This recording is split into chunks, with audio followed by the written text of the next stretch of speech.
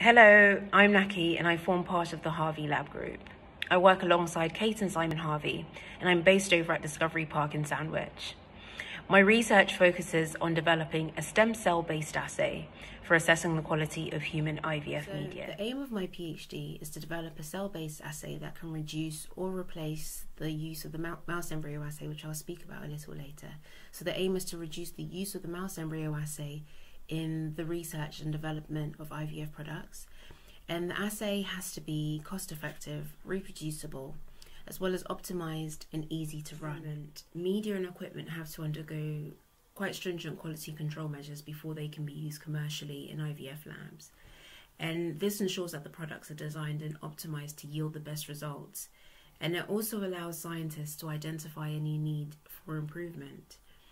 The mouse embryo assay, which I mentioned a little earlier, is used for quality control in IVF, and it's considered to be the gold standard because mouse embryos develop in a way that's comparable to human embryos. So it's assumed that findings from the mouse embryo assay can be applied to research and the improvement of human IVF. There are, however, some concerns over the use of the mouse embryo assay. First of all, its quality can vary depending on the sensitivity of the assay, and this insensitivity isn't always detected. It hasn't been standardized, so there is likely to be variations between labs and operators. And depending on the design of the experiment, it can be very expensive to run, and large amounts of mice are sacrificed. Each product is tested with approximately 20 or 25 embryos, so you can imagine how many animals have to be sacrificed for this. It's also a complicated procedure that requires highly skilled personnel, and this also incurs its own cost. A question I often get is, has a stem cell based assay already been developed? And the answer is yes.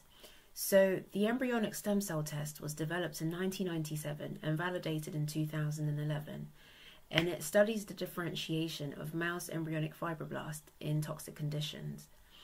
It's a popular assay in the pharmaceutical industry for assessing the teratogenic effects of substances before they can be used commercially.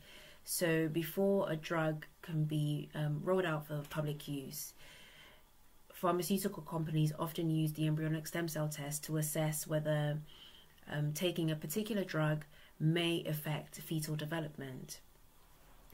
It hasn't been adapted for use in the IVF industry though. It's predominantly used in the drug industry. So when tests like these have been applied for quality control purposes in IVF, the survival has been too high and therefore not indicative of how toxic an IVF substance is. Studies of this kind have previously used somatic cells, which are also known as adult cells.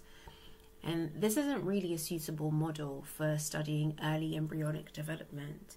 So for the work I did, I used P19 embryonic carcinoma cells. These cells are immortalized and relatively easy to handle in culture conditions.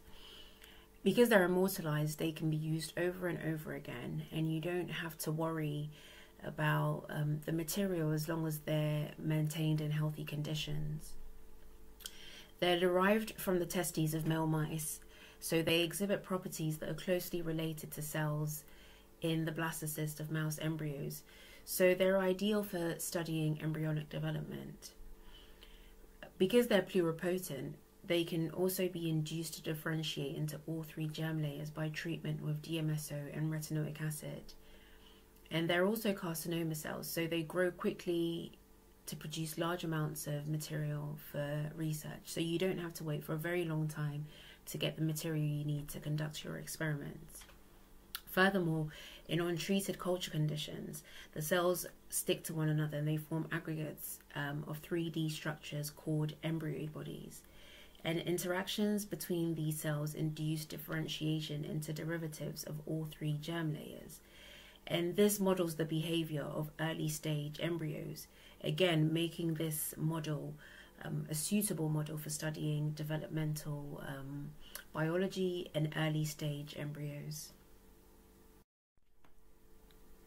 So as you can see here in this slide, the P19 cells start off as single cells And as they grow and attach to the dish that they're grown in, they change morphology and they sort of stretch out a bit like spider webs and cling onto one another to form a mesh. And in untreated conditions, the cells stick to one another to form aggregates, which I mentioned earlier, called embryoid bodies. And interactions between the cells within the embryoid bodies induce differentiation. So you'll be able to see here that they sort of clump to one another to form spherical structures.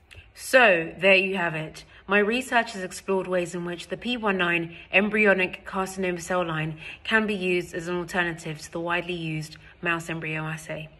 Thank you for listening.